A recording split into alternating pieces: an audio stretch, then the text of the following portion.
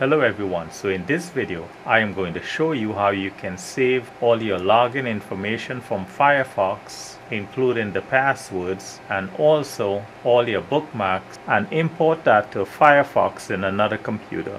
So to do that, I have Firefox open. So on Firefox, if you don't see this menu tabs here, just right click the top of Firefox and select menu bar, and this will show up. So on the right side of Firefox, there's the application menu. Just click on that, scroll down, click on passwords. So all your saved passwords and login information from Firefox will be saved here, and you can also view the passwords here just by clicking on the eye icon. So now this information here has to be exported. So to do that, on the right side there are three dots there. Click on it, click on export logins. You're going to get this warning message. Click export. So this is asking me for my computer password. So the login information will be saved as a CSV file. So you can choose any way you want to save it. I'm saving it to a desktop in a folder called Firefox Passwords, and the name of the file is logins.csv. I'm going to leave it as default. Click save. So I'm going to export my bookmarks. I'll click on the bookmarks tab, click on manage bookmarks, click on the import and backup. There's a drop down tab. Click on that. Click on export bookmarks to HTML.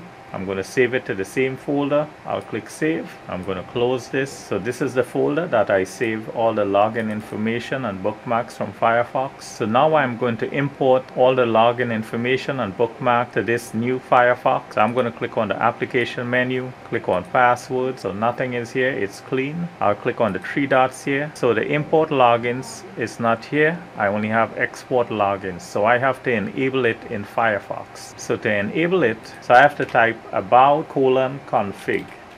Hit enter, click accept the risk and continue. So on the search bar, I have to paste this command, and I'll leave this command in the description of the video. So I'll paste the command here. It says false, and this has to be true. So on the right side, there's a toggle icon. I'm going to click on it, and it says true. I'm going to open a new tab, click on the application menu again, click on passwords, click on the three dots, and now I have import from a file. I'm going to click on that, click on the CSV file, click open. So if nothing happens, then you have to go a step further. I have to go back to about config, hit enter. I'm going to click accept the risk and continue. So I have to paste this command in the search bar. I'll paste the command here. This has to be true. I'm going to click on the toggle icon. It says true. Now when you're done importing the CSV file, you can turn this back false. So I'm going to click on the application menu, scroll down, click on passwords, click on the three dots, click on import from a file, select the logins.csv file,